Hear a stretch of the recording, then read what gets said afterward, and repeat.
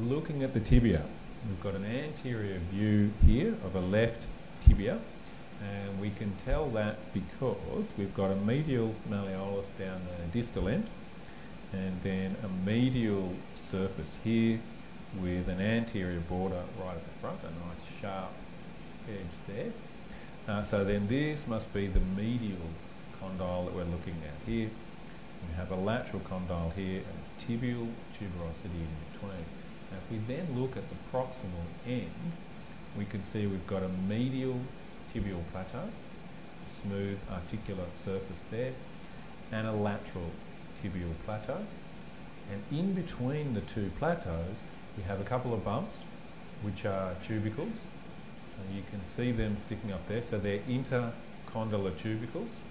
Then on the anterior aspect, we have an anterior intercondylar area, and posteriorly, a posterior intercondylar area. And what attaches to the anterior intercondylar area?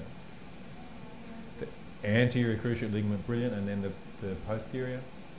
The posterior cruciate ligament, yeah, good stuff. Okay, so that's what we can see there. Now the other way we can be sure, if the medial malleolus isn't enough, that which side we're on, is on the lateral aspect, a bit posteriorly.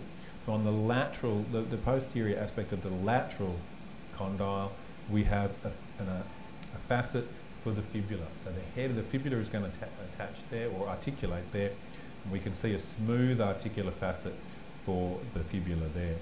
Also on the posterior surface, we've got this oblique line, so a line running down here on an angle, and that's the soleal line.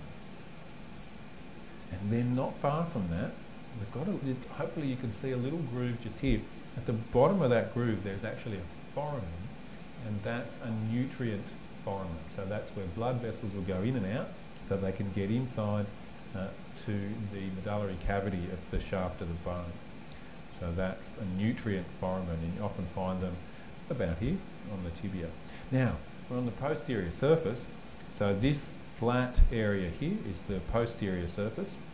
If we just come and have a look at the lateral point of view, then we've got a lateral surface here, and this border here, this sharpish line here, is the interosseous border.